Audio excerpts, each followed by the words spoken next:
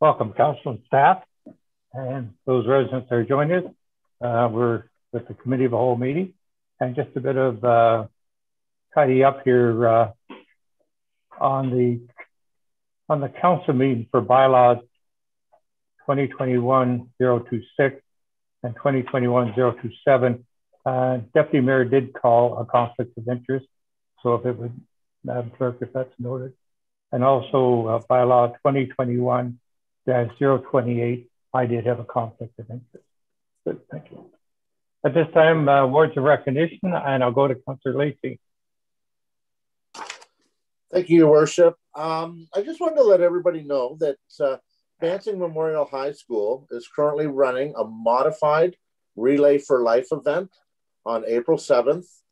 This is to raise money for and awareness for cancer research. Instead of doing a normal run, they're going to do a modified walk available to the students. But on April 7th, they're also doing a drive-through luminary ceremony from 7 till 9, open to the public. They have a goal to raise $5,000 this year by April 7th. And they've done a great job so far. And they were just about at $3,000. The community and local businesses have really helped out, but they still need a lot of help to get to their goal. So if anybody would like to donate and help out, it's relayforlife.ca/Banting. And I'd like to say that the leadership team at Banting has been extremely creative in making this a fun and eventful event, despite all of the COVID restrictions that have been placed onto them and the lockdown. So congratulations, students. You're well on your way to your goal. And thank you very much for this cancer research. Thank you. Thank you very much. At this time, anyone else have any recognition? I guess we're not getting out that much, so there's not many awards and recognition. All right, I'll go to the clerk to identify any items to add or delete. Okay, thank you, Your Worship. There are no items to add or delete. Okay. A motion that the agenda for the committee of the whole meeting held on March 15, 2021 be confirmed as circulated. Mover and seconder, please. Councillor Noel and Councillor Foster. All in favor? Carried. Thank you. And if you have a peculiar interest, you can call it now or when the item comes up. All right, I'll go back to the clerk to identify items for separate discussion and the reasons thereof. Madam Clerk. Okay, thank you. Just Councillor McClellan. Thank you, Your Worship. I do have a conflict, CS2, as I work for the solicitor on the other side. Thank you.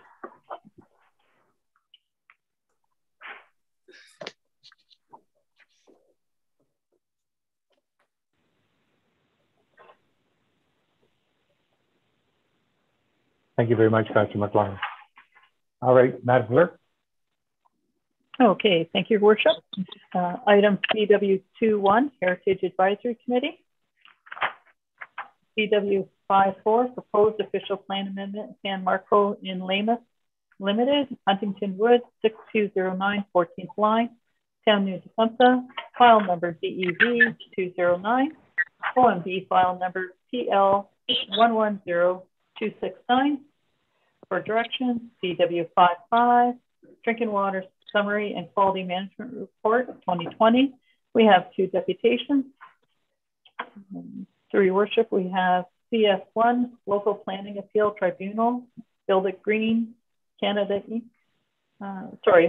Just Santa Subdivision, lots 31 to 37, part of East Side Lot F, Plan 209, file number ND T1801, LPAT file number PL 180947 for directions.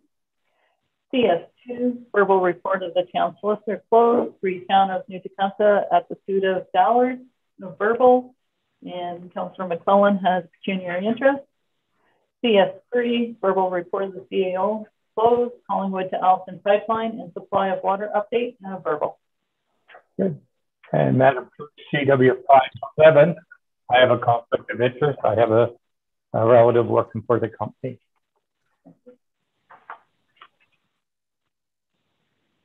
Okay, we'll go to council now. Councillor Noya and then up to Foster. Thank you, Worship. CW11, please.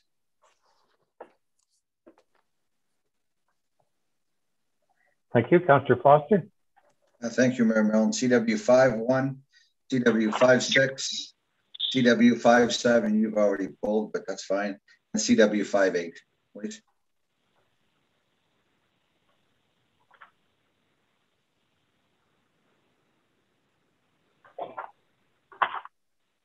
Councillor Harrison McIntyre.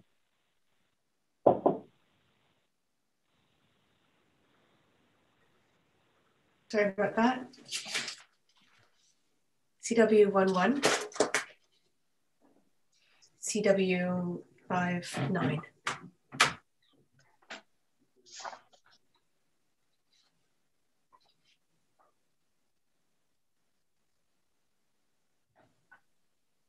Thank you. Councillor McClellan. Oh, wait 1 second. Sorry, Your Worship. CW53.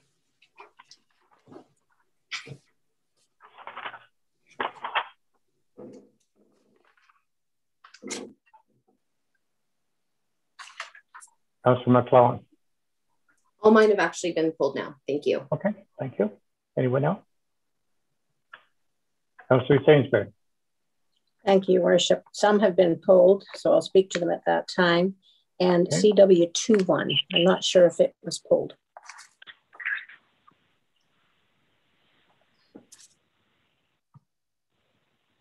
Thank you.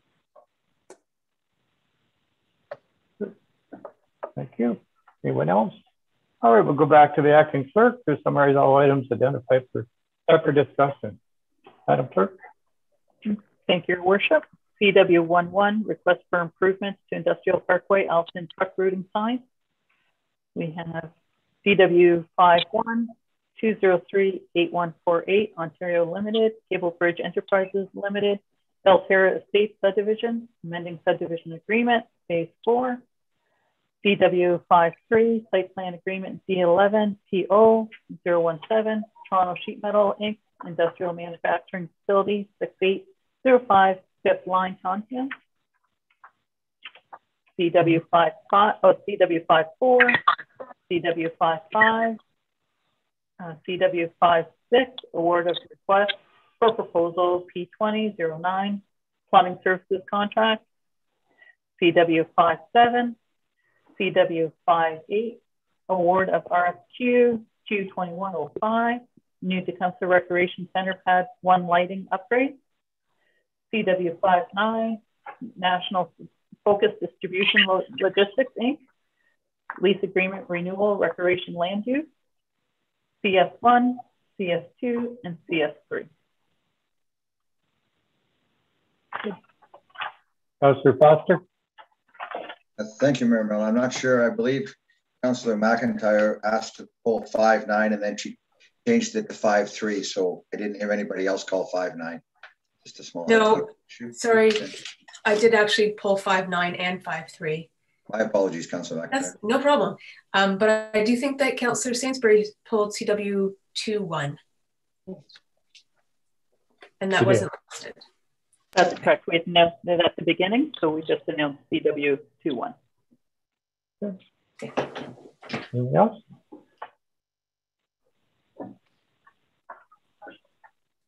The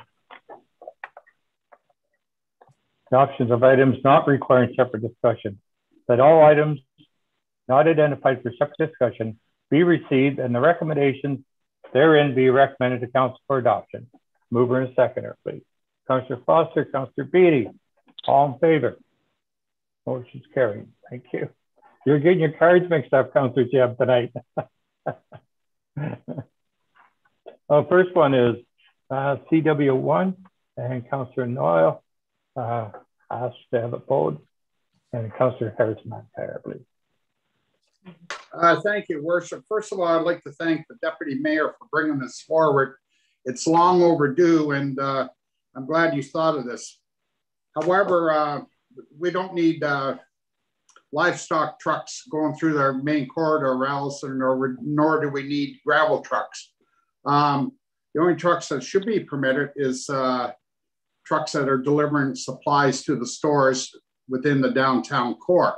The town of Caledon in Bolton had the same problem, and I don't know how they address it, but there's no trucks allowed in the downtown core. So maybe we can check with them on how they regulated this, and if they find the trucks that are, you know, not supposed to be there or whatever. So I'm just bringing comments forward. Thank you very much. I know Director Horn's on. Did you want to reply from Director Horn, Councilor Noy? Sure, please, thank you. Director Horn? Through your worship, to Councillor Noy, I would defer to my counterpart, Mr. Vatry. His area will be reviewing such a request with signage and stuff and may be able to share some information. I'm sure we can complete some research though, as far as looking at other municipalities and how these have been addressed. Good. Thanks, Director Horn. Director Vatry? Through your worship to Councillor Noy, as part of looking into this, absolutely, we could talk to the town of Bolton and see how they were able to control the truck traffic through their core. And we'll include that as part of the report back to council. Thank you. Councillor Sainsbury. Thank you, your worship. On Highway 89 by Trillium Ford, we'd have to work with MTO, I believe, and on the Industrial Parkway with the county. And then the other part from the Tottenham Road westerly is ours, I believe, to do signage. But we also had an expensive study done just recently related to sign pollution. So I think it's important to do, but I think it's important to how we do it and how many we put, because they just see them and they fly on by them. But if they have some that are really stand out, then it may work. So that was my concern, is we don't own all those road jurisdictions. Thank you. Thank you. Councillor Jeff. Thank you, Worship. 2 comments. I recall Councillor Dorland, when this was brought up, when Councillor Dorland was on council, he brought up the comment that trucking companies with their insurance have to follow certain routes. And if the main street is still part of the King's Highway, I think it covers under their insurance that they have to stick to certain routes. So that should maybe part of the investigation. And as well, working with our GIS, because sometimes when you're doing a Google map and directions, they're sending you off in some other routes. So to ensure that we have that industrial parkway on our mapping on Google Maps. So those are 2 comments. Good, thank you. Councillor Harris-McIntyre, did you? Thank you, Your Worship. Similar to what Councillor Jebb just said, I would recommend that we reach out either through OGRA or just through Google, I don't know if that's an option, and have them do some rerouting. It is trucks, it is a problem, but also in the summertime, most of you will know that all the summer traffic, people going to campsites, are all going through town. And we do want people to go through town because they might stop and go shopping, but it is an alternative route because there's a lot of RVs and people pulling boats, and it would probably just be easier for them if they took the industrial road. So there needs to be a multi-pronged solution and not multi-pronged approach to deal with this, I think. That's it. Good, thank you. Moved by Councillor Noyle, second by Councillor Sainsbury. The recommendation is Highway 89 is provincial highway and is intended to carry truck traffic through the region with Victoria Street as its associated connecting link through Allison. And whereas Industrial Parkway, Allison was constructed as a truck bypass in 208 to help alleviate traffic or truck traffic in the Allison downtown core. And whereas the recent concerns have been raised by local business owners with regards to increase in transport traffic within the Allison downtown core. Now therefore be resolved that staff be directed to bring forward a report to the Committee of the Whole providing recommendations with regards to improving truck routing signs or other measures to assist in directing truck traffic via the Industrial Parkway. Any further discussion? All in favor? Motion's carried. Thank you. Next one is CW21.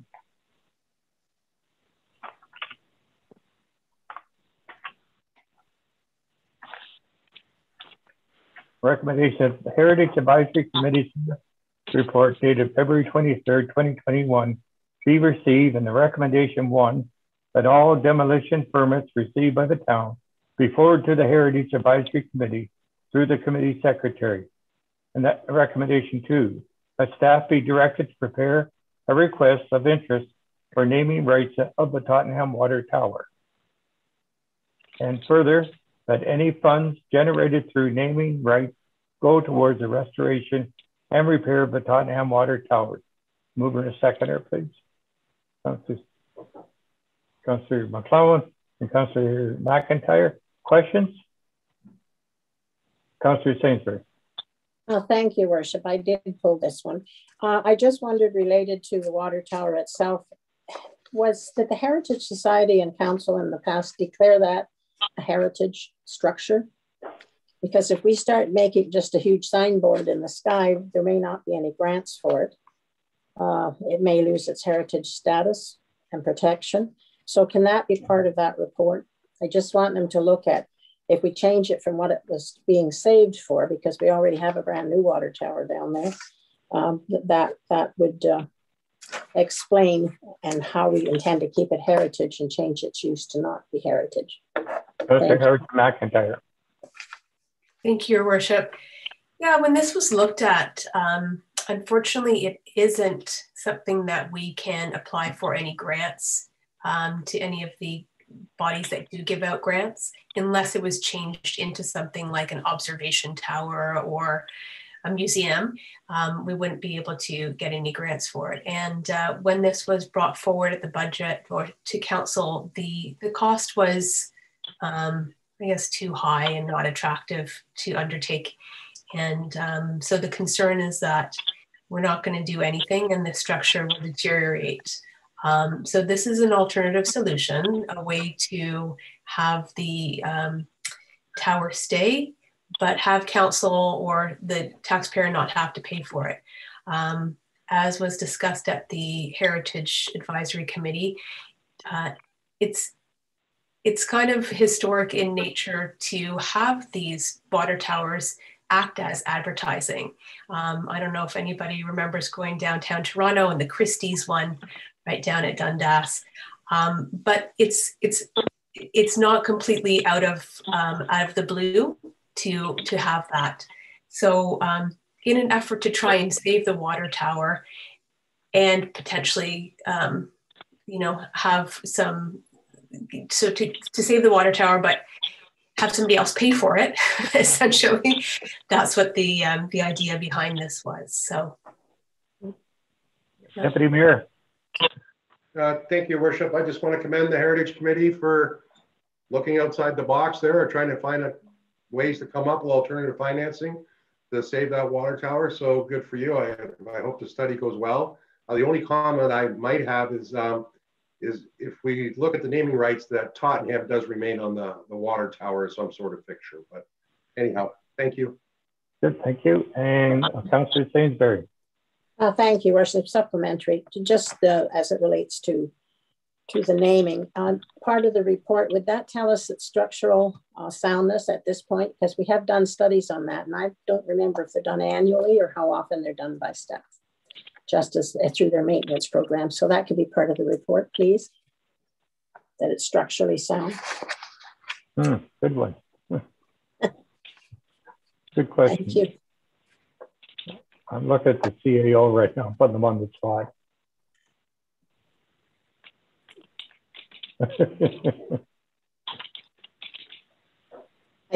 Your Worship, I vaguely remember it was about $165,000 to keep it structurally sound, but I think to restore it totally was almost $500,000. That's why we hesitated. There is an old report on file, since I've been a long time on council. Well, we'll try Rick Battery. Through your worship to Councillor Sainsbury, yes, the engineering department did bring forward a report in 2017 And at that time, we were asking council for a recommendation with respect to what we were going to do. The two options that were put forward was the demolition and the restoration. The restoration was approximately $470,000, and the demolition was $165,000. But based on the age of that report, it's probably time that we relook at that tower to ensure it's still structurally sound. Good, thank you. Councilor McClellan?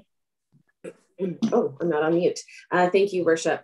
No, I was just going to speak to the 2017 report, and it did break down the total $470,000. And I believe at that time, which is, I guess, 4 years ago now, to fix this structure or to fix up the structure was about $70,000. I'm sure it's gone up at this point, but I just thought I'd mention that. Thank you. Thank you. Councillor Jeff? Thank you, Worship. Just a question regarding recommendation number 1. I thought the demolition permits were being circulated to the Heritage Advisory Committee, because when the last Heritage Committee I was sitting on, that we were circulated with any demolition permits. So just to verify that that is happening, because it had been. Director Battery? Through your worship, that question may be better directed to the general manager, Hoppy, as he does deal with the building permits and the building officials. Thank you. Director Hoppy? Your worship, I don't have the information right at my fingertips, but I will get that back. Councillor Harris-McIntyre is trying to get in here. Go ahead, Councillor Harris-McIntyre. Councillor Jebb is correct. We were circulated before, and then we have a new CBO, and just with the changeover with the new committee, I think we hadn't had committees for a really long time. There wasn't a committee happening until, this recently, end of 2019. So it's just getting back into the habit of circulating the committee. Okay, thank you. Someone else had a card up in this one. Okay. Moved by Councillor Harris-McIntyre, second by Councillor Sainsbury, that the recommendation, the Heritage Advice. Oh no, I've already read it. All in favor? Thank you. Next one is CW41, I believe, Madam Clerk. Through your worship, I have CW51. 51 it is. And Councillor Sainsbury, I believe, asked for that one. No, Councillor, sorry. I can't read my own writing, Paul. No problem. Thank you kindly, Mayor Milne. I just have two quick questions about this report and then one comment. The first question would be on page 40 of the report. It makes a reference to the development's internal water main network consists of water mains ranging in size. I'll carry on. It's noted that some locations within phase 4 where the fire flows in the interim phase 4 condition will be less than the town's criteria. Now, obviously, it goes on to say that with the ultimate development of the lands, the fire flows will meet the appropriate criteria. The question is, in the interim, is there any measures being done in the interim to improve the water flows? Or what are the implications of those water flows being less than optimal during the development period until the final fit out? Just a clarification for that one, if I could. Thank you, Councillor Foster. Director Battery. For your worship, to Councillor Foster, I'd like to start answering this question, and then I may have to defer to the fire chief to provide more information. As part of the detailed design, the modeling did identify that there were 4 hydrants in Janes Crescent that were below the 100 liter per second flow rate. And these ones range in 83 to 87 liters per second. So they're marginally below. However, as we've identified in the report, when we get to the ultimate build out with the looped water mains and everything else, we will far exceed that amount and we'll be in the range of 177 to 188 liters per second. With respect to how that impacts on fire suppression, I would ask the fire chief if he could comment on that. Fire Chief Hayden. Thank you, Your Worship. Through you to Councillor Foster. Director Vatry and I discussed this as the report was coming together and is coming to the Committee of the Whole, and a review of the 4 hydrants that are highlighted and indicated on the James Crescent and the surrounding fire hydrants that are accessible. The 15% approximate marginal below the standard does not affect the fire operations at this point, and it's also pertinent to keep in mind that these estimates are truly estimates put together by the engineering group at this time based on max day demand, and I'm sure they're conservative at the best part. Thank you. Thanks, Chief. Supplementary, if I could. Supplementary. Thank you. Thank you, Director Vatry and Fire Chief Hayden. I wasn't really having any doubt. It's just when you read a report and you see those comments, it just requires clarification. So thank you. One other question and then a quick comment. Just about the lot grading on the next page of the report. Refers to the developer's consultant has designed the lot grading to generally conform to town standards. And there are several locations where the development where swales providing lot drainage are below the town's minimum standard. The question obviously is obviously that's being corrected, or what exactly is being done to make sure that the minimum standards are being met for the lot grading for this area? Director Vatry. Thank you, Your Worship. Through Your Worship to Councillor Foster. Specifically, those areas are where the new lots will be backing on to the existing forest block, and to match the grades at the forest block, there had to be some adjustment of the grades or some softening of our standards with respect to minimum grades. Overall, the grading works, and we just identified in those areas that we don't quite meet our minimum 2%. And it's just a way of being transparent. However, there's a high level of confidence that the grading will work overall in that area. I appreciate the transparency. I have one quick comment, if I could, Mayor Mill. Go ahead. I think it's always important to note something on page 46. I think as much as we ask questions, it says here, I'll quote, based on the current landscaping plans, the developer has proposed trees in excess of the minimum requirement. I, for one, and I'm sure when I speak to council, it certainly does my heart well to think that developers actually go above our minimum standards and simply don't use those minimum standards as a basis for what they do. So to the developer, thank you for that. And it certainly, I didn't want it to go unacknowledged. Thank you. Councillor McClellan. Thank you, Worship. Councillor Foster asked my 2 questions, so I got answers. Thank you. Thank you. Anyone else? I have a motion moved by Councillor Foster, second by Deputy Mayor Norcross, that the report of Bing 2021-05 be received and further the bylaw be enacted, and authorizing the mayor and the clerk to execute the amending subdivision agreement number 4 between 2038148 Ontario Inc. and the town to facilitate the development of phase 4 of the Belterra Estate subdivision of NTT 03002 in the town of New Tecumseh, subsequently in the form of attachment number 3 to the engineering report of Bing 2021-05, all subject to the town solicitor's final clearance, and further that the water and wastewater be allocated for 310 units within phase 4 of the Belterra Estate of the residential plan of subdivision, and further that the benchmark funds received for this development be transferred to the town benchmark reserve fund, and further in the bylaw be enacted dedicating the following land as a public highway: block 277 on a plan 51M 1111 in the town of New Tecumseh, and being pin 58144-1200, known as Jane Crescent. Block 272 on plan of 51M111 in the town of New Tecumseh, being pin 58144-1195. Save and accept block 236 on draft M plan, being part of pin of 58144-1195, known as Kennedy Boulevard. And block 264 on plan of 51M of 1111 in the town of New Tecumseh, being pin 58144-1187, known as Oliver Lane.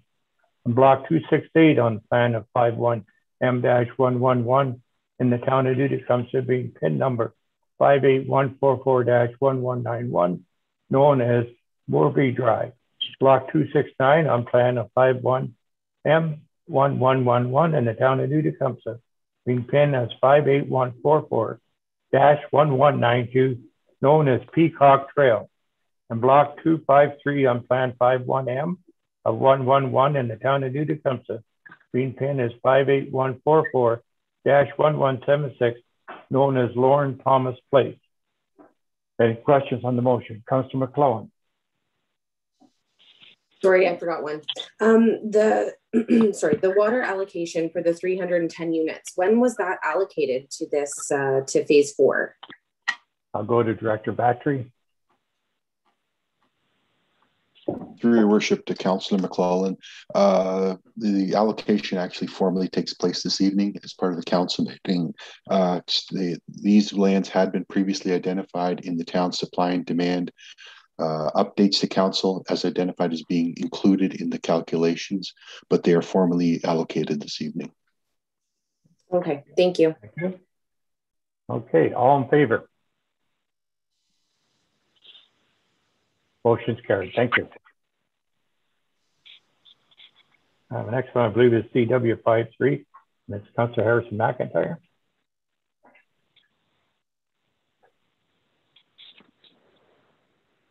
Thank you, Your Worship. There was some concern about this development from community members, and I was asked if it was possible for the entrance to be from Industrial Road in Taunton instead of from the 5th line. So through you.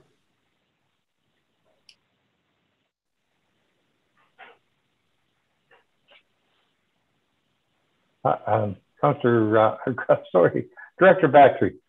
Rick. Through your worship to Councillor Harrison McIntyre, the development that was never anticipated or contemplated as part of the development.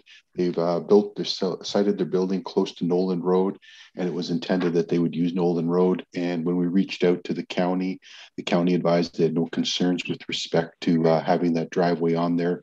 So there was never really any discussion or review of having this site accessed from Industrial Road. Any other questions? Councillor McClellan. Thank you, Your Worship. I do have a few. So it was mentioned in the report about the urban design guidelines that were approved in 2003. I'm hoping that report, that the guidelines have maybe been updated in the last 18 years and that we've reapproved the guidelines. So I didn't know if someone could speak to that. Director Battery. Through your worship, that question may be better. Hoppy? Mr. Yeah. Happy, thank you. I thought that. Your worship, thank you. I can answer that question. Councillor McClellan, the urban design placemaking guidelines, we are still using the document, which is dated to 2003. Many of the principles that are in that document, especially dealing with employment and industrial lands, are fairly high level and quite honestly, I think are fairly up to date despite their age. Having said all that, Council did approve as part of the 2021 budget process an update to that document. So staff are working on a global update to that document as we speak. Next question, Councillor McClellan. Thank you, Worship. Something that concerns me, and we've seen this before in other development applications, and this one in particular under stormwater management. So they haven't got clearance from the MVCA as of yet because their drainage goes westerly into the creek, which is something we've heard about a few of the larger developments happening in Beaton too, like they're going to go westerly and drain into the creek. It makes me nervous because the entire town of Beaton is downstream from that creek and it has breached before. So if there is if the MVCA comes back and says there's no clearance to do this, or the creek doesn't have the capacity, does that will affect the entire project, or could that affect the entire project? I would hope so, but I'd just like that confirmed. Director Battery. Through your worship to Councillor McClellan, ultimately the agreement is set up in such a fashion that if there are jurisdictions that have authority, if they can't get approval from those jurisdictions, then the project couldn't move forward. And that's the basic premise of the agreement. I understand that the NVCA has been apprised of this development, and there has been work done with the NVCA with respect to quantity and quality control of the site. And I understand that the NVCA, there's some minor issues that need to be resolved, but I'm not aware of anything that would be significant that would prevent this development from going forward. Next question, Councillor McClellan. Last one, I promise. Thank you, Director Vatry. So under the haul route section, there's two options for the dump trucks and or regular trucks. The first option is to go west on the 5th to Highway 50. Good option, gets them out of town quickly. The second option I have a bit of a problem with, because it seems as though we're inadvertently encouraging trucks to go through the main street of Beaton. The second option is that they go east on the 5th and north on the Tottenham Road. So my guess would be that they're going to take the first well-paved road to get over east to possibly the 400, and that's going to be right through Beaton. Some of the other lines in between Tottenham Road and the Tenside Road are gravel, aren't great roads, and they probably wouldn't use them. So I'm wondering if we can update the haul route section and to state that they're not to drive through the downtown of Beaton, because I fear that if they go with option 2, because they need to get over to the 400, that's exactly what's going to happen. I mean, so yes, I don't know if that's something that we could possibly amend and update, is to ask them within the haul route section to not travel the main street of Beaton.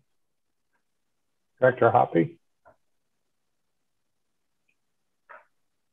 Your Worship, I'm sorry to do this to you again, but I think Director Vatry would probably be better equipped to answer that. Okay, sorry. Yeah, through your worship to Councillor McClellan, in the agreement itself, under clause, I believe it's 11, where we speak to the haul routes themselves, there is the general provision that prevents trucks during construction to be going through the downtown cores of Alliston, Beaton, and Tottenham. So that's in the agreement already. But to your point, we can definitely clarify that County Road 1 is not to be used either, as it does direct vehicles to the downtown of Beaton. But yeah, that can be absolutely included in the agreement. Thank you. That would be much appreciated. Thank you. Councillor Lacey. Thank you, Your Worship. And I just have a couple of questions. One, thank you, Councillor McClellan. I'm actually very glad you brought up the haul routes, because we do want to keep these trucks out of the downtown cores of all the towns. So I was pretty happy with what they were doing, you know, diverting it over to Highway 50 and so on. I did have a couple of quick questions. I think, Director Vatry, you mentioned earlier about the capacity for, I believe it was a previous item on the agenda. Could you, help us out with the capacity with this? Has this industrial water capacity been already allocated? Director Patrick. Yes, through your worship to Councillor Lacey. So what I'd mentioned earlier was that in the water supply and demand report was brought to council in February 2020, and it showed the town what available capacity it had to allocate to various residential and industrial lands. And one of the things that came out of that report was that larger developments, particularly residential, there wasn't enough capacity for them to go forward until we had the Collingwood expansion. However, there was some residual capacity for small industrial and small residential populations that could go forward. And this development would fit into that category of a small demand. Councillor Lacey. Thank you, Your Worship. Just so, so this is already factored in. It's not going to affect any of our capacity coming to Tottenham with the pipeline or anything like that. Future. I just want to make sure everybody's aware of that. Director Patrick. Through Your Worship to Councillor Lacey, that is correct. It's been factored into the calculations already. Thank you very much. Councillor Harrison McIntyre. Thank you, Your Worship. The trucks, the haul route, it doesn't say that they can't go south on the town line. Is there, I mean, I don't know if they're going to be going north or south. Like, do we at this point, I don't think that we know, but no matter which way they go, I'm going to get complaints, right? And the recommended route goes right by my house. So I'm not like pushing for one way or the other. All I'm asking is, do we know where they're going to be going? And I don't want it to be only one. Everyone should have to share the burden. If it's going north or south, we need to have that kind of figured out so we can make sure that we direct them and put that in the forefront, like put it up front right now. Because yeah, it's fine if they're going west, then yeah, going to Highway 50 is somewhat direct.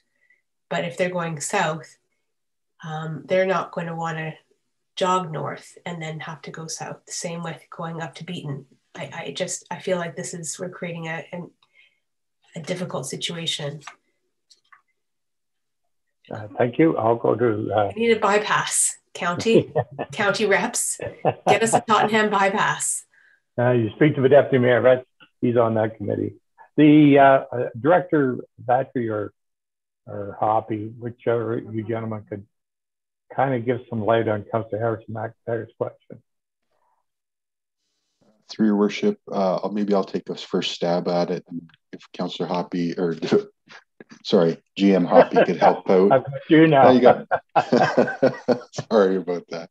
When staff tried to put together the haul routes for this this development, what we did was we were looking to get the construction trucks as much as possible to stay on the county roads, and the county roads are the truck routes in our area. So that's why we picked County Nolan Road or County Road 14. We went to County Road 50, or alternatively, we'd send them north onto County Road 10 and get them up to Allison. I appreciate what Councillor Harrison McIntyre was saying, that the next logical one, if they wanted to go easterly, would be County Road 1. But again, we do have text in our agreements that speaks to staying out of the cores of Alliston, Beaton, and Tottenham. Councillor McClellan, without a bypass, I'm not quite sure what other alternatives could realistically be put out there other than using the county road system, which is intended to be those heavy truck routes. And that's why like I said, that's why staff set this up with the developers in this fashion. Thank you. Any other questions? Deputy Mayor Norcroft. I'm sorry, and I just don't want to, I know we've talked about this before, but so we set up these haul routes. Everyone says they're going to abide by it, but like Councillor Harrison McIntyre is right. Her phone starts ringing because dump trucks are where they're not supposed to be. So I just want to put it out there. We need to have some sort of mechanism to police that these people are doing it and make sure that it's enforced. And Director Vatry, I know you do a great job and you're extremely responsive. I just wanted to throw that too. We need to make sure that these dump trucks are abiding by our policies and our rules going forward. Thank you, Your Worship. Good, thank you. If there's no other questions, I have a move by Councillor Harrison McIntyre, second by Councillor Lacey, that report of Ing 2021-08 be received, and further the bylaw be enacted to authorize the mayor clerk to enter into a site plan agreement with Toronto Sheet Metal Inc. for the construction of a manufacturing facility located at 6805 5th Line, Tottenham, subsequently in the form of attachment number 4 to report Ing 2021-08, all subject to the town solicitor's clearance. Any questions? All in favor? Thank you.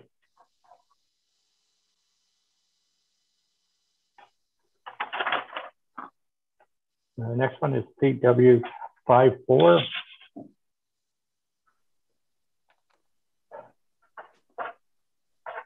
I look for a mover and second that the report of PD 2021 be received and further that the official plan and zoning bylaw amended application be directed to proceed per the terms of the agreement upon minutes of settlement until the completion of the County of Simcoe's municipal comprehensive review.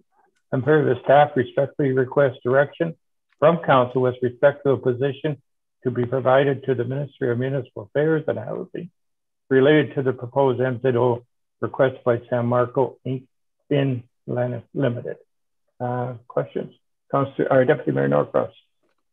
Thank you, Your Worship. I prepared to move the first paragraph, but as I read through the report, it says that it looks like there are minutes of settlement were entered into by the applicant, the town, the county, and the Minister of Municipal Affairs in 2018, that the parties agree that the appeals of the San Marco application should remain adjourned sine die at the tribunal, formerly the board, until the county municipal comprehensive review addressing the allocation of its additional population employment growth to 2041 has been approved by the ministry.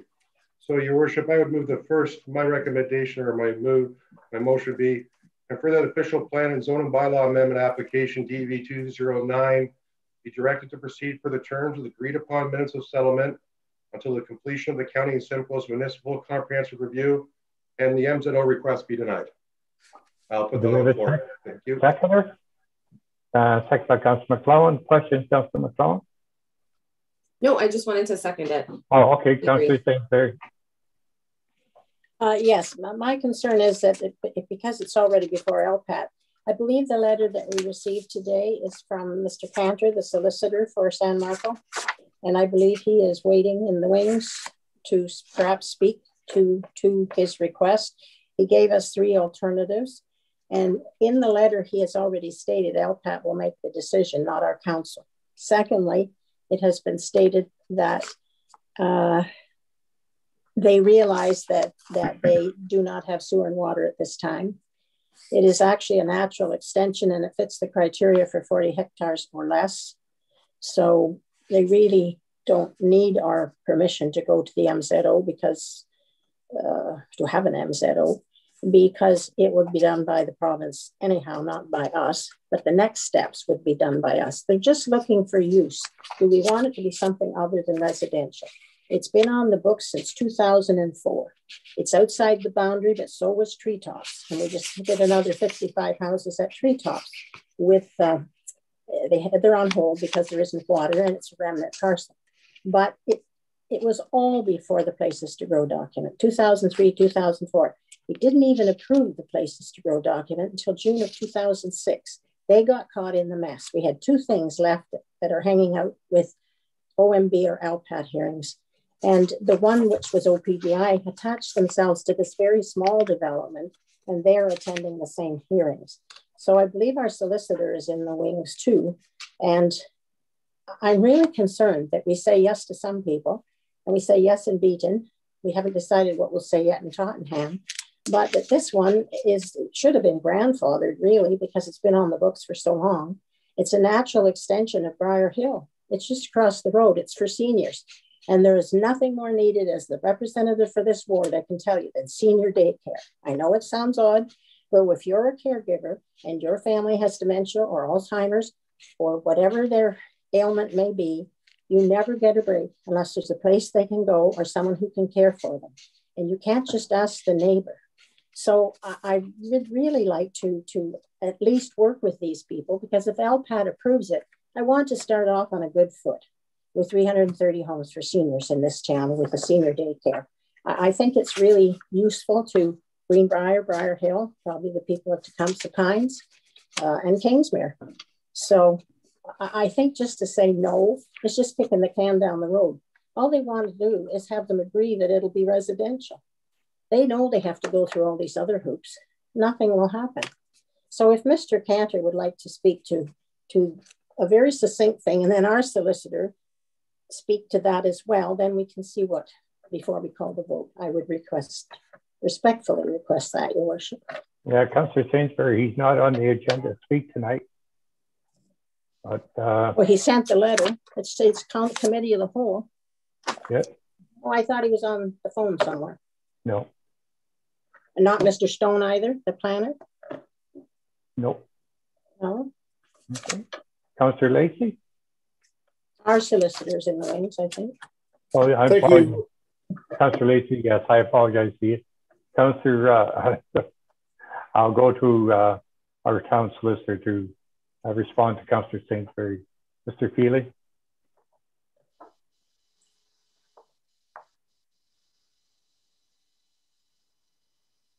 Am I off mute? Yes, you are, Jay. The issue that is before council is really a policy decision that council has to make. The minutes of settlement that were entered into did put this down the road to the MCR. Since we did that, then the 40 hectare exemption has come in. So this property would qualify for the 40 hectare exemption. But then it really is a question of council's policy decision, as opposed to, I don't have a legal opinion upon your decision. I can tell you whichever decision you make, I could support. Okay, thank you. Thank you, Mr. Feely. Councillor Lacey? Thank you, Your Worship. The minutes of settlement, you know, this is something that went to the LPAT. They entered into a minutes of settlement where they said that they were going to go forward with the MCR. They started the process with the MCR. They're right in the middle of that process. To switch around to an MZO just doesn't seem right. I can't support that. The MCR is there. That's what they chose to go forward with. And I think they should follow it through. So, you know, I agree with the deputy mayor that we deny the MZO this time. Okay, Councillor McLeod, then Councillor Harrison McIntyre, then Councillor Sainsbury. Thank you, Worship. It quite clearly stated in the report that the applicant hasn't submitted any planning justification studies since 2004, demonstrating how the proposal meets the most up-to-date provincial and county policies, which I find concerning. Another issue with the MZO is it's been stated by the province many times that they don't consider MZO applications for cases that are currently in front of either what formerly used to be the OMB or is presently now LPAT. So I think that would be a very quick dismissal of it. It worries me overall with development in New Tecumseh that we're really getting ahead of ourselves and we're approving these developments and these MZOs and all this stuff, and there's no water, there's no wastewater, there's no infrastructure, nothing. And it's very concerning. So I absolutely support the deputy mayor's motion by going forward with the minutes of settlement from the OMB/LPAT hearing and denying the MZO. Thank you. Thank you. Councillor Harrison McIntyre. Thank you, Worship. So for me, this has very little to do with whether it's a good project or a needed kind of development in the area, and has everything to do with using the MZO process to bypass the existing planning documents and the existing planning infrastructure that's in place. And I think without putting too much weight onto the approval that did occur, it did. Following that approval at the council table, we had a whole rush of MZO applications. So I want to send a strong message to the community, the development community, that this is not the way to move forward in New Tecumseh. And so I, as well, would not be supporting the MZO. Thank you. Councillor Sainsbury.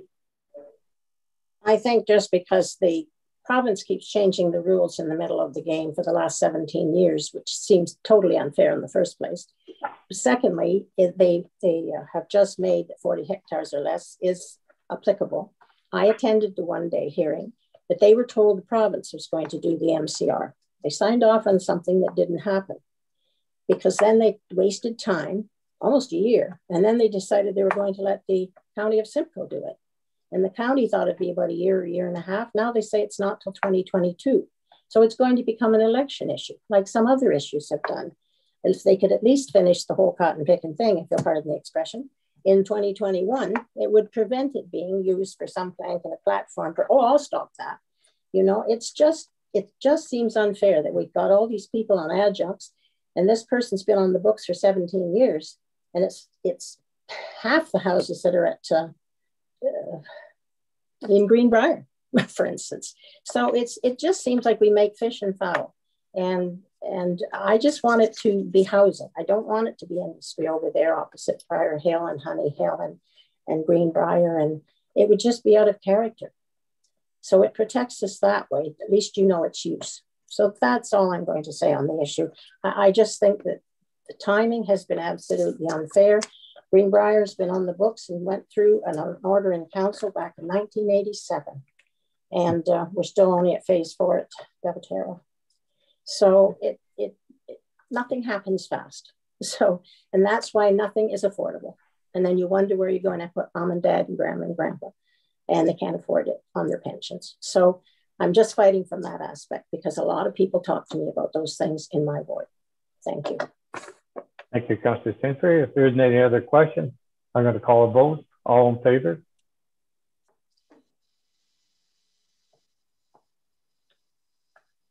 Motion's carried.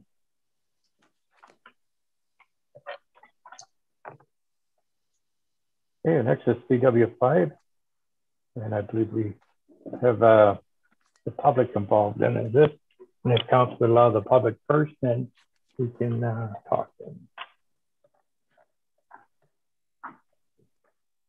And I'll go to the clerk. I have Lori Nevels is first. Your worship, that is correct. So if Lori Nevels would like to turn her camera and mic on. Okay, I'm just going to be on audio. Okay, Lori, go ahead. You can hear me? Yes, we can hear you. Thank you, Mayor Milne, members of council. I would like to begin by first thanking the town clerks and acknowledging, as always, their patience and professionalism. I have 3 points, 2 statements, and 1 question. My first statement, the town's website states, and I quote, "We provide clean drinking water for residents in the town of New Tecumseh," end of quote. The unpopular truth and the embarrassing truth is that Tottenham's municipally supplied drinking water is dirty, and it's been dirty for well over 20 years. When we pull our laundry out of our washing machines, iron stained, the water is dirty. When our towels are loaded with iron particulate, when we towel off our children after their bath, the water is dirty. If potential businesses decline opening a location in Tottenham because of the orange water, the water is dirty and undesirable for business. The challenge for Tottenham residents is we don't know when the tap water will run orange. We don't know when a visitor will turn on a tap in our home and wash their hands and see urine-colored water coming out of our taps. It doesn't matter how many times town employees state Tottenham Water complies with the Ontario Safe Drinking Water Act. Iron-contaminated, urine-colored water is quite frankly disgusting. Tottenham's orange water is a dirty water embarrassment for its residents. I worked for York Region and organized many meetings for their environmental group. I was instructed to not order single-use water bottles for meeting participants. No bottled water, only tap water for meetings. No matter where the meeting was held in York Region, Georgina, Newmarket, Aurora, Richmond Hill, whatever the location, the tap water ran clear for those meetings. York Region encourages their residents to drink tap water as part of their environmental and conservation messaging. Here in Tottenham, some of our elected representatives have recommended that residents consider installing water filtration systems in our homes. If the solution to resolve the dirty orange water is a home water filtration system, then the solution for all of Tottenham is obvious. Install filtration at the Tottenham Water Treatment Facility. Water filtration could have been voted on and installed by the 2006 council, 2010 council, 2014. Any of those councils could have voted on Water filtration, 2018 council can vote on it. Filtration to achieve clean water from Tottenham's water facility just makes sense. Let's mix clean Tottenham water with good pipeline water. As a minimum, for our children, possibly installing water filtration at Tottenham schools, daycares, and recreation center so that our children receive clean water represents respect for our youngest residents. My second statement. On the town's website under Municipal Water, Tottenham's frequently asked questions, March 5th, 2021, there was an update added.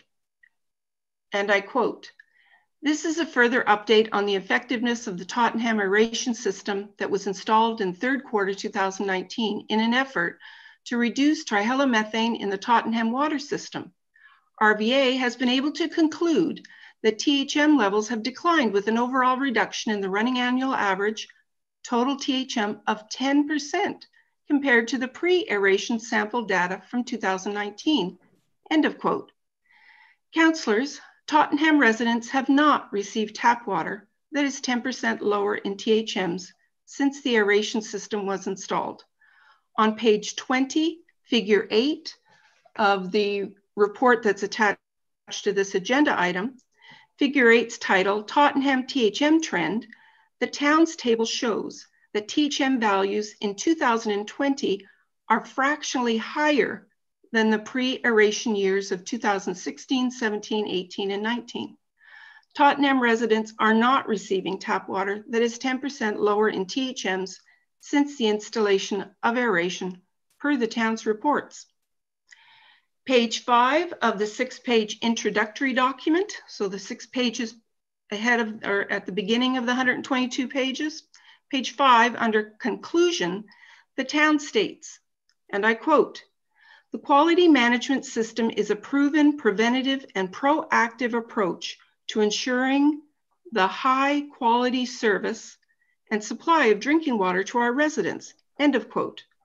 Some in Tottenham might argue with the use of the term high quality in relation to the urine colored tap water they receive at times in their homes. Interesting that the town's website also says, and I quote, "Discover more information about the town of New Tecumseh's drinking water and annual reports, and learn what to do when your drinking water quality may be poor," end of quote. Poor, a contradiction to the town's high quality statement. My final point, and I end with a question. On page 22 of this 122-page report, table 4 titled Customer Complaints, my question, does the water complaints data include both email complaints and telephone complaints? Or does a customer complaints only include telephone call complaints? Thank you for listening, and I wait for a response. Okay, thank you, Lori. I'll go to Director Horn. Through your worship to Ms. Neville, the complaints are generated either email or by phone, provided they generate a service request, meaning that there's a required response or action item, and then it would generate a service request followed by a work order to address that. And that process is tracked and able to be documented. Okay, question, Councillor Lacey. Thank you, Your Worship. This is actually a question through you to Director Horn. Who makes the declaration and the decision on our safe water? Is that something we do internally, or is that done outside? Director Horn. Through your worship to Councillor Lacey, perhaps you could clarify your question. Are you referring to the policy statement? Well, yeah, like if we say that our water is safe, is that just our opinion, or is that coming from a accredited source or something like that? Like, how do we know that it's safe? Director Horn. Through your worship to Councillor Lacey, that would be based on the Ministry of Health and the Ministry of Environment and the associated standards and our ability to meet those standards. Okay, so sorry. In specific, it'd be the regulatory requirements. Okay, our question, is there any questions to our guest speaker, Lori, from council? Oh, Councillor Sainsbury. Thank you, Your Worship. It was basically on the guest speaker's request about filtration, but I just wondered if we could get that answered by Director Horan. Has that ever been costed, and would it even be needed when we have the Georgian Bay treated water in the Tottenham water system? Director Horan? Through your worship to Councillor Sainsbury, that would be best addressed or answered through Director Vatry. Thank you. Director Vatry? Through your worship to Councillor Sainsbury, through various EA documents, that costing of the filtration system was looked at.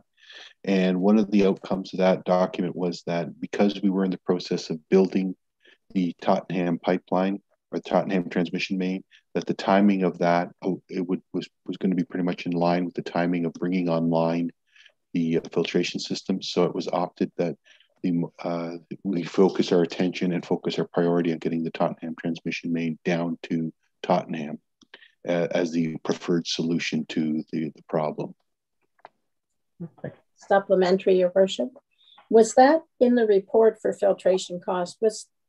If my memory serves me, was that around $9 million? And we felt because we should wait for the other $40 million system rather than perhaps waste $9 million. Director Patrick? During the same time frame. Through your worship to Councillor Sainsbury, the actual cost of the filtration system isn't at top of mind, but you're probably not too far off the mark with that assumption for that statement of cost. Again, I think it was more of an issue of having the two projects run simultaneously and finish simultaneously. The larger benefit was felt to continue with the Tottenham transmission main. Thank you. Any other questions, Lori?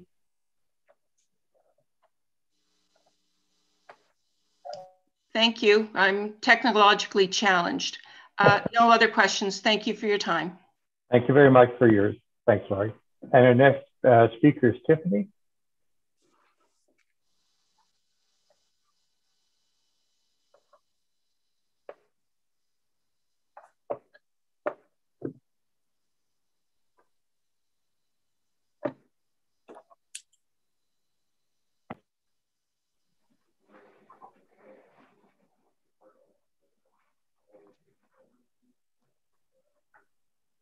While we wait for Tiffany, we have Jessica. Jessica, would you like to go ahead, please? Yes, good evening, Mayor Milne and councillors. I do have a few questions related to the report. Some of them may seem insubstantial, but it's me trying to better understand why things are done. Okay. So just to start off with, on page 25 and 48 of the 122 page document, those are the title pages of the Alliston Water System Report and the Tottenham Water System Reports, and they're dated February 1st, 2020, even though the report is for January through December of 2020 and was prepared in 2021. So I was wondering, is that just a typo or is it standard procedure to date the report for the prior year? Director Vatry? If not, Director Horan. The reports are through your worship to Ms. Jarvis, the reports are for the prior year. That's correct. Okay, because it seems going back a few years, at least to 2019 and 2018, the same dating is used. So I don't know if that's just the typo then, or if it's, anyways. looking at page 3, page 28, and page 51 of the documents, on page 3, the maintenance activities are listed. They include things such as swabbing in Beaton for the past year, and flushing in Tottenham and Alliston are mentioned on page 3, but are then not actually identified as significant expenses for maintenance. In the Alliston report, which experienced flushing once last year, and the 3 Tottenham flushing occurrences in the Tottenham system. And your question, Jessica, I'm sorry, I lost What are it. the costs? Oh, the and costs, why are they thank you. not included for Okay. flushing, but they are included for swabbing? Okay, Director Horn. Through your worship to Ms. Jarvis, the costs are not, they're part of the daily operation of the system. So they would be absorbed, if you will, by our regular wages and part of our normal operations or labor costs and expenses, similar to operating the wells or operating the reservoir or any of those components. It's part of our routine maintenance and operations. The swabbing is more of a significant or not done on an annual basis and outside of the regular scope of operations with a separate operating line and budgeting cost to it, which is why it's deemed significant. Okay, thank you for that. On pages 3 and 12 of the document, there is mention of how last year, or sorry, the town is still in negotiation with Collingwood for appropriate water volumes for the future. While last year it was mentioned at a committee of the whole meeting that the town figured that negotiations would be complete by summer of 2020. So is there an expected date that those water volumes from Collingwood negotiations will be completed by? Go to the CAO. Thank you, Mayor Milne, through you to Ms. Jarvis. We are continuing to work with Collingwood to finalize the last few aspects of the agreement. So at this point in time, I can't give you a date other than to say that both us and Collingwood are looking to have things finalized as soon as we possibly can.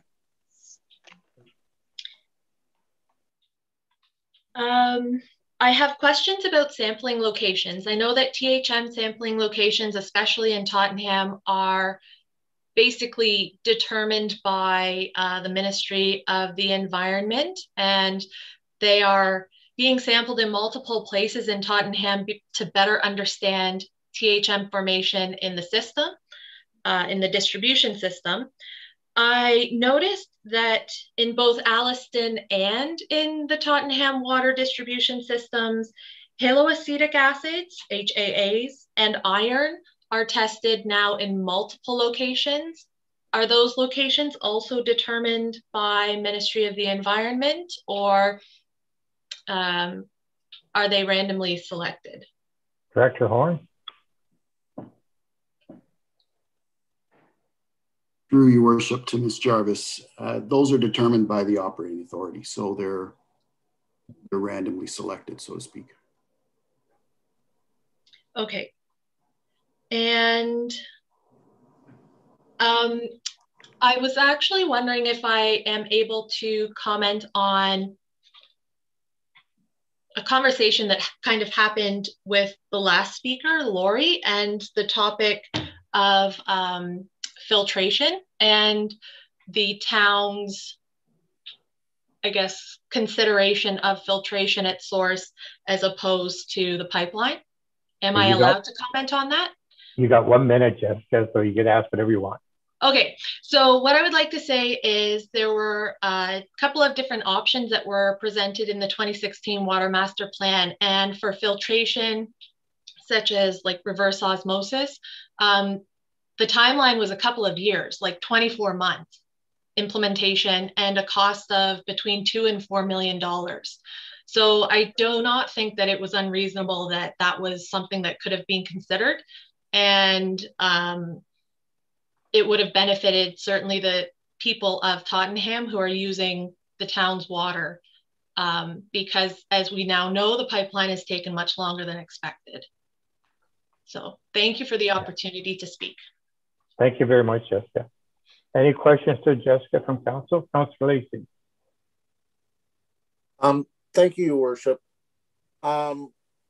It's just sort of on your last comment. I do recall that, and I'm not sure if Director Vatry could help us out. I believe the water master plan, when it was presented, there were 3 options.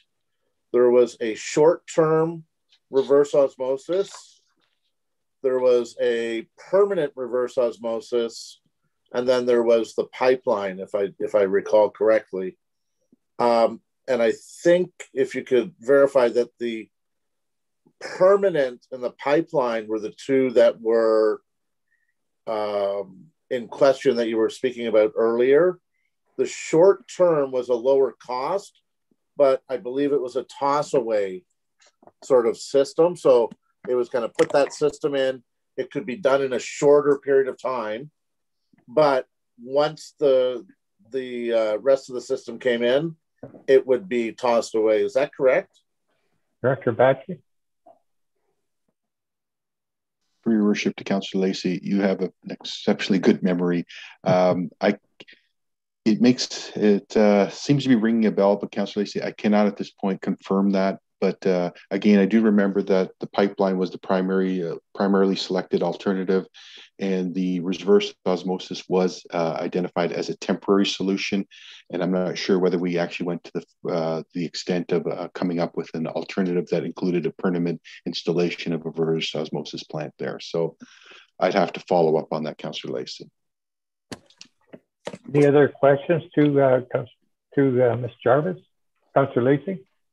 Sorry, just in response, if you don't mind, to Director Vatry's comment, if you could follow up with that, and if you could get back to Ms. Jarvis and the other speakers today, just to sort of clarify those sections. I just want to make sure that everybody's on the same page with everything, because it can be very confusing, and it was a while back. Director Patrick? Sorry, Your Worship, I was taking some notes. Yes, of course, we will we'll follow up on that. We'll identify what the preferred alternatives were in the Water Master Plan, and we'll bring that forward to the speakers, Ms. Jarvis and Ms. Neville. Good. Thank you. Any last comments, Ms. Jarvis? No, thank you very much for the opportunity to speak, and I look forward to the response, the reply from Director Vatry. Good. Thank you very much. Thank you. Understand that our other speaker, Tiffany, is no longer online. So unfortunately, whatever happened. All right, go to council. Any questions from council? I'll read the motion. I said, moved by Councillor Lacey, second by Councillor Harrison McIntyre, that report of PDUP 2021-01 be received, and further that the 2020 drinking water system summary and quality management report be received, and further that the drinking water quality management system be endorsed, and the mayor be directed to sign the commitment and endorsement documents contained within the operation plan. Any questions? All in favor? Motion's carried. Thank you. BW 5-6, I believe it's Councillor Foster. Am I right, Paul? Thank you, Mayor Mellon. Yes, you're correct. Thank you kindly. Just a couple of quick questions. Is there any one of our qualified staff a licensed plumber? I guess that question would be to Director Horn. Director Horn? Through your worship to Councillor Foster, no, to the best of my knowledge, we do not have any licensed plumbers on staff, certainly not in the Public Works Department. Okay, thank you. That's supplementary if I could. Yes, please. Am I correct in my assumption that the reason that with this report that we don't see a breakout of the other 6 submitted proposals is because it would significantly give one of the competitors an edge if they knew what their proposal is? That what the competition's proposal was? Is that the assumption why we don't see that on the report? Director Horn? Through your worship to Councillor Foster, that's correct. There would be proprietary information that would, compromise those other vendors. I could defer to Director Henry if there's further information required. Thank you. Just a couple other questions, if I could. Go ahead. Thank you for that. First of all, does council have access to those reports under potentially a confidential cover? And then the successful applicant that is looking to expand their contract, how long, I believe they're currently the preferred proponent, how long have they been involved with the municipality in this capacity? Director Horn? Through your worship to Councillor Foster, again, to the best of my knowledge, they were awarded the previous 5-year term contract. Prior to that, I don't believe they were on contract. So it would be the previous plumbing contract, which was a 5-year term. Okay. If I could, if I can defer to someone else, if there's no one else who wants to. Nope, nobody's got their card up, Paul. Okay, thank you.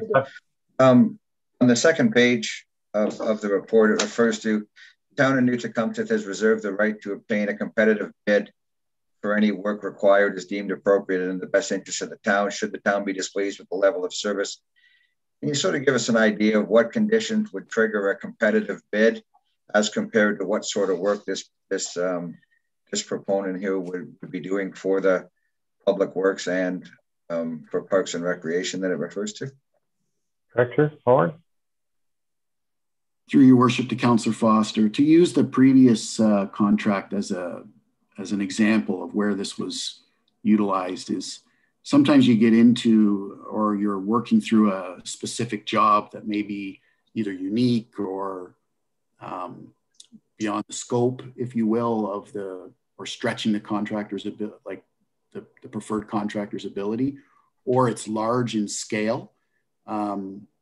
And we may want to just check their pricing. If we get pricing that's in and we are concerned it's maybe a little high or that type of thing, then we're able to, cross-check that and get a competitive bid to, audit, so to speak, to make sure the pricing continues to be appropriate. Okay, thank you, Director Horn. And just to, I guess, to Director Henry, is under confidential direction, does council have access to see the competitive bids? I guess it's just my construction experience that makes me curious. If not, that's fine. Mr. Henry? Through the chair to Councillor Foster, this is something that we typically do not provide. However, it is a little bit of a tricky situation. I would probably want to consult our procurement lawyer on that just to be sure I'm providing you with the correct answer. I wouldn't want to say that we can't if we can, and if we can, I want to make sure that we're following the right procedures so that it is treated confidential and is not being used in maybe the intent that it wasn't provided for, if you know what I mean. So if that's okay, I'd prefer to get back to you, maybe via email to members of council, if that would be okay, maybe with the next day or two. Sure. I appreciate that, Director Henry, and I certainly appreciate the confidential aspect of it all. It's just more a level of curiosity. So I thank you very much for those comments. Director Sainsbury and then Deputy Mayor. Thank you, Your Worship. Just was curious, when they have the contract and then we get work orders, they go out to do all of the different things they're capable of doing.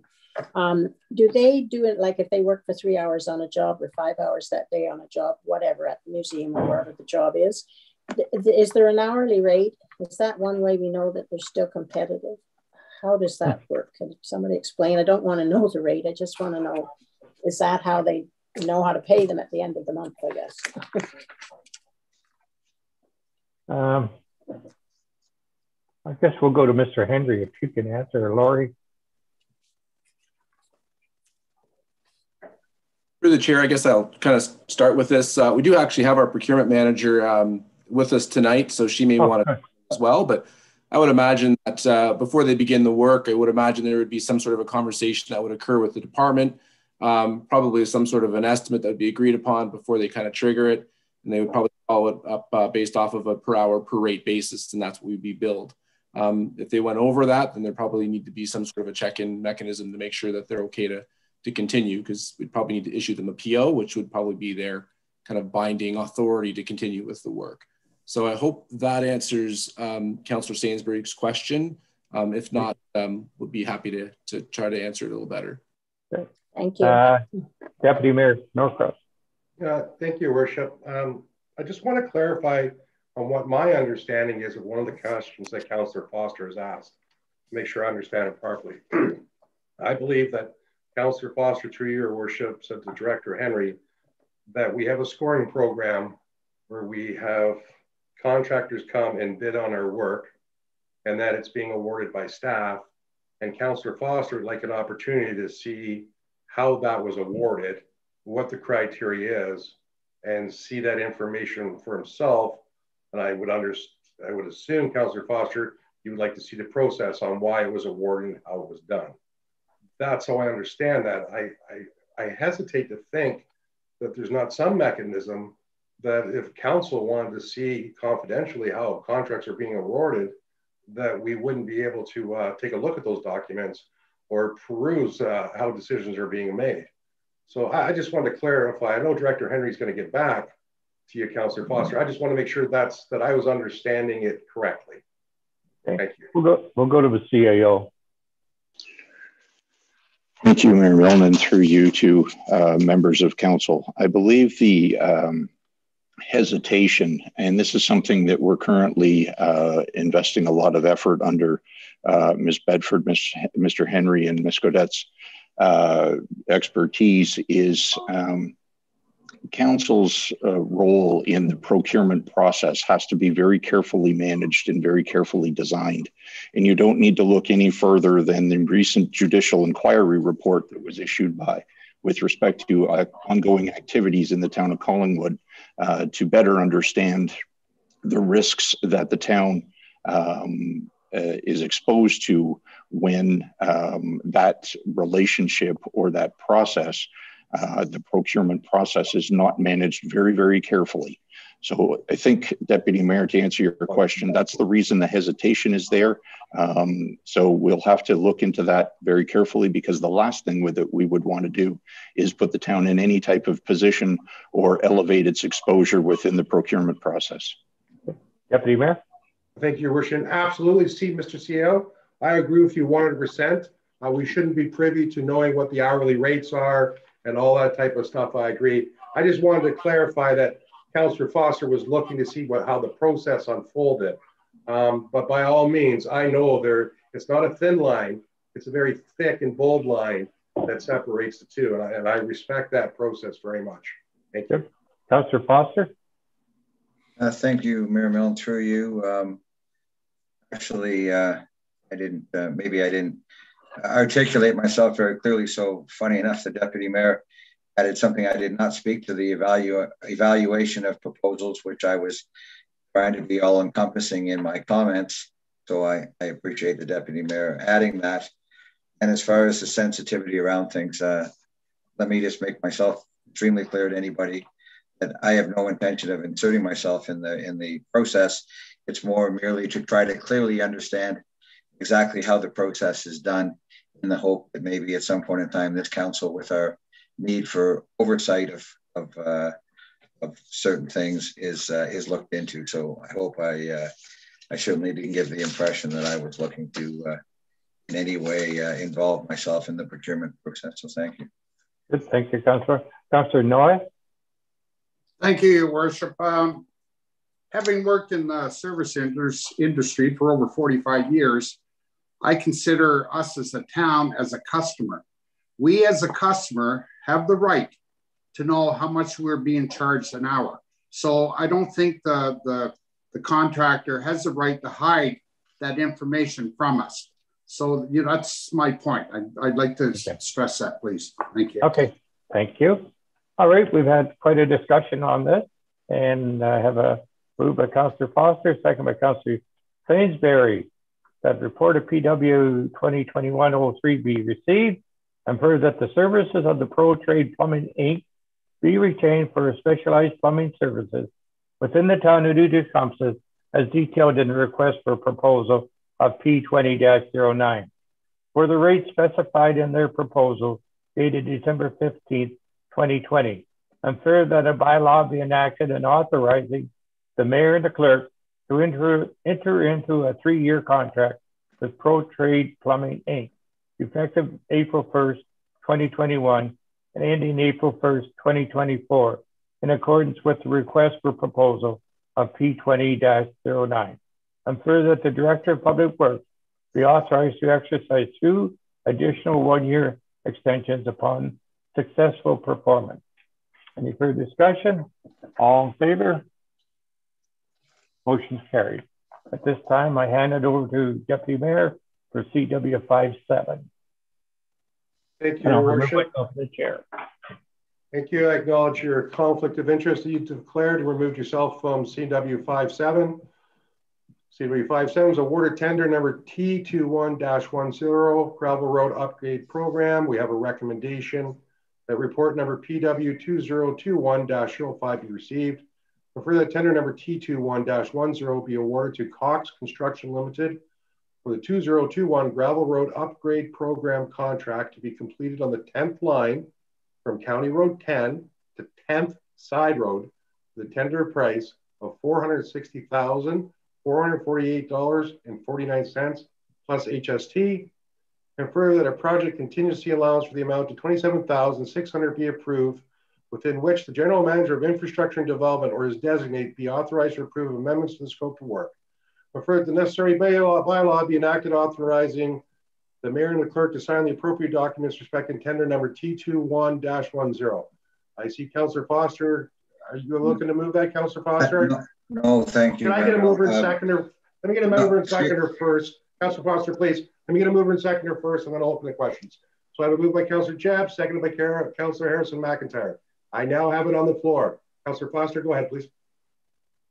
Thank you, Deputy Mayor. I was asking, I asked to have this item pulled. That's what I was just looking to comment on. Anyways, okay. Sorry, the mayor handed over to me, Councillor Foster, of conflict.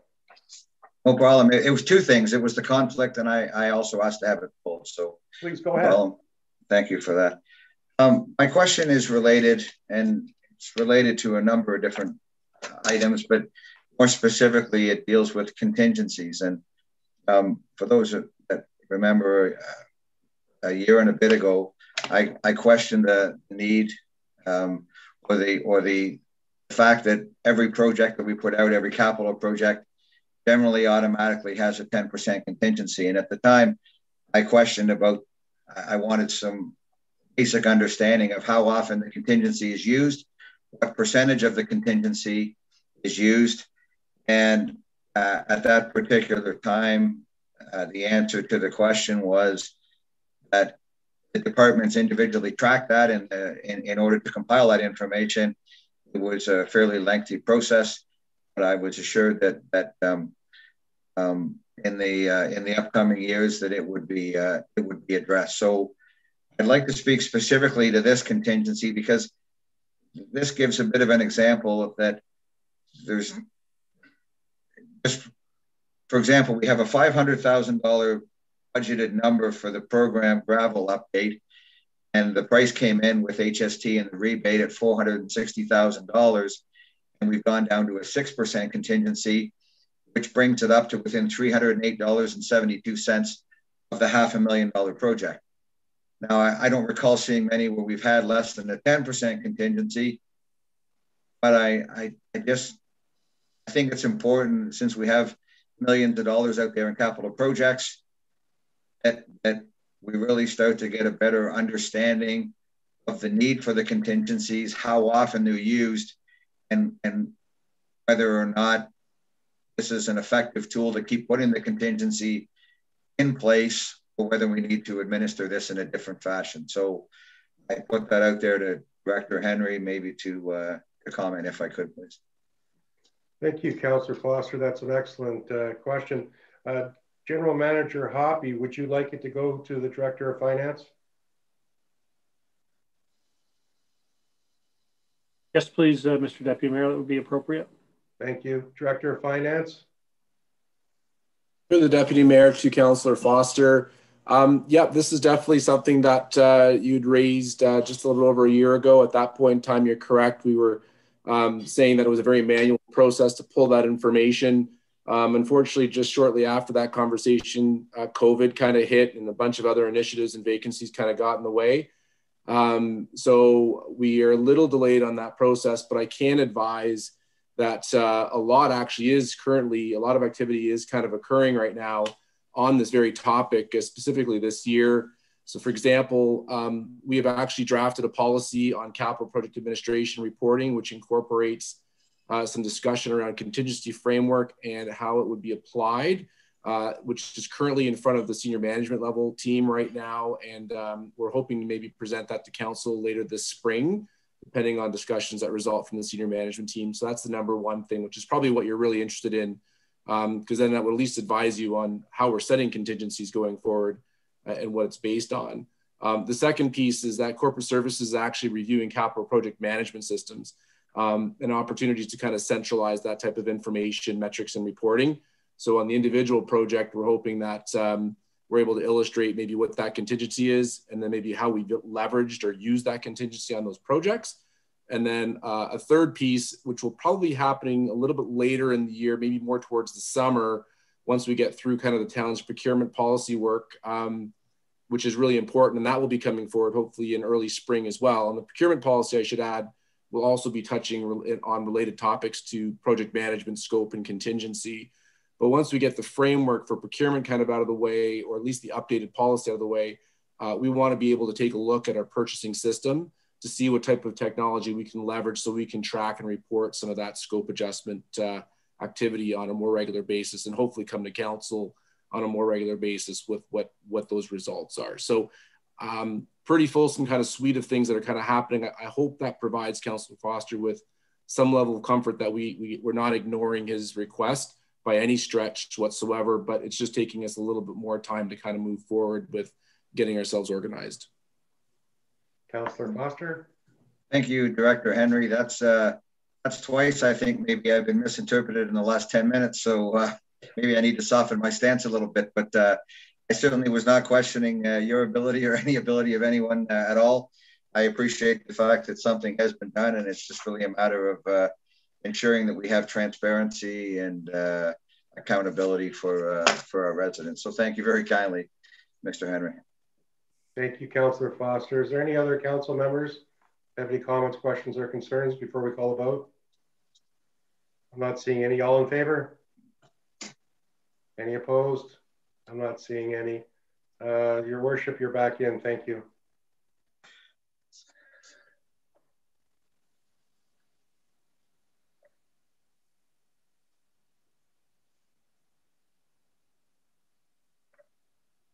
Thank you, Deputy Mayor. Next one is CW59. I believe it's Councillor Harrison McIntyre called that one. Oh, I'm sorry, CW58. Who called that? Mayor Milne. Thank you, Mayor Milne. I'll yield this back because the last two, 156 and 57, got across all the points I was trying to make. So I appreciate that. Thank you. Okay. A motion moved by Councillor Foster, second by the Deputy Mayor, that report of PRC 2021 OC03 be received, and further that the request for quotations of Q21-05 for the supply, delivery, and installation of new lighting fixtures and controls be awarded to Swan Tech Energy Solution Limited in accordance with their proposal dated February 9th, 2021 for the upset fee of $59,723 plus applicable taxes. And further, that a 10% project contingency allowance in the amount of $6,000 plus applicable taxes be approved, within which the general manager of infrastructure and development or their designate is authorized to make amendments to the scope of work. And further, that the additional project funding in the amount of $11,879.72 be allocated from the Energy Efficiency Reserve, and further, the bylaw be enacted to authorize the mayor and clerk to sign the necessary agreements or amendments with Swadtech Energy Solution Limited. Any questions on the motion? All in favor? Carried. Thank you. Now, Councillor Harrison McIntyre.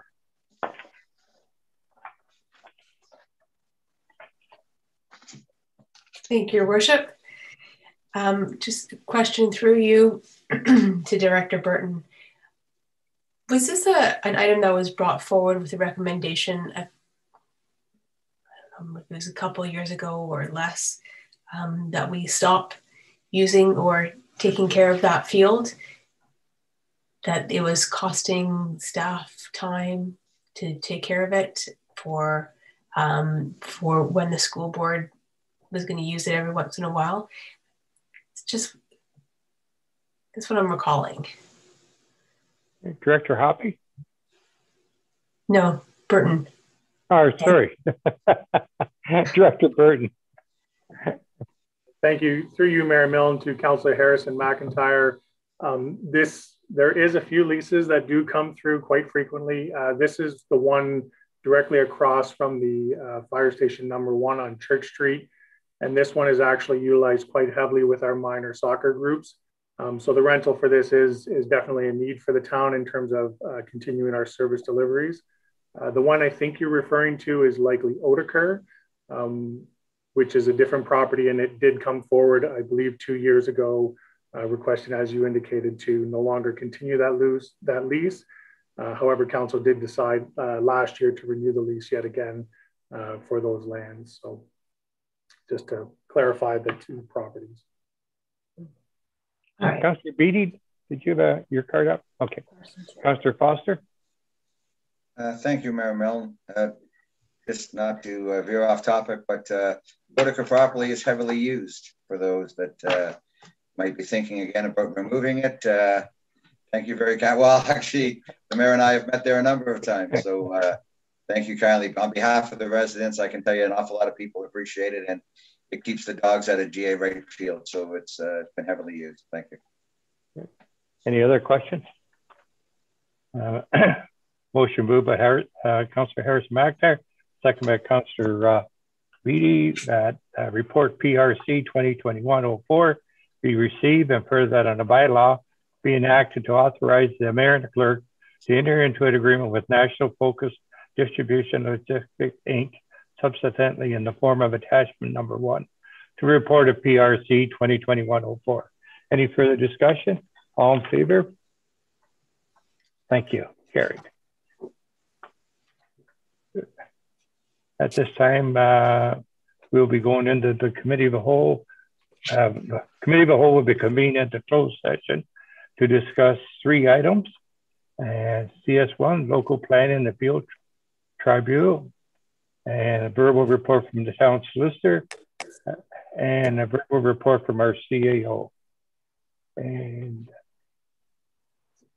mover and seconder. Councillor Jebb, Councillor McClellan, all in favor? Okay. Well, give us 5 minutes, Pam, or 10. Give us a good 5 minutes to be